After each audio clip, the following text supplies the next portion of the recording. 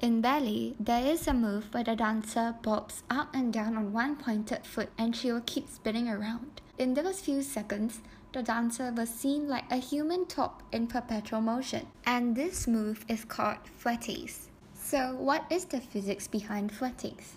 To start off fouettes, the dancer is required to push off from her feet to generate torque. But what is torque?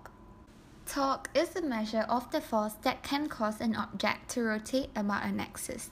Just as force is what causes an object to accelerate in linear kinematics, torque is what causes an object to acquire angular acceleration, and this is the formula for torque.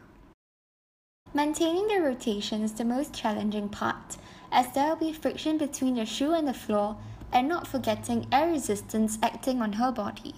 This reduces the momentum of the turn, so how is it possible to keep spinning without stopping? Firstly, how is momentum and torque related? When a torque is applied to an object, it begins to rotate with an acceleration inversely proportional to its moment of inertia.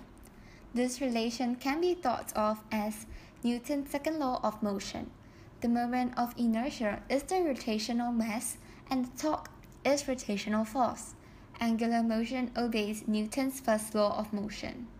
In between each turn, when a dancer faces the audience for a split second, the foot flattens and it will generate a tiny amount of torque to increase the momentum on each turn. During this time, the dancer will open up her arms to help her keep her balance as it lowers the center of gravity. These are what help the dancer to continue spinning despite the friction present. To get more than one turn with just one leg extension, there are two ways to do that. Firstly, extend the leg sooner. The longer the leg is extended, the more momentum it stores and the more momentum returned to the body when the leg is pulled back in. More angular momentum means more turns before needing to replenish what was lost to friction.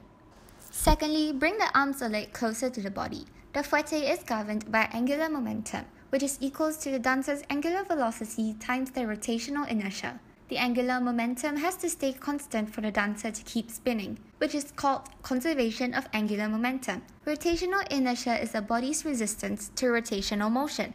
It increases when more mass is distributed further from the axis of rotation and decreases when the mass is distributed closer to the axis of rotation. Therefore, when a dancer brings her arms closer to her body, the rotational inertia decreases. In order to conserve angular momentum, angular velocity have to increase, allowing the dancer to turn multiple turns with just one leg extension. Thank you!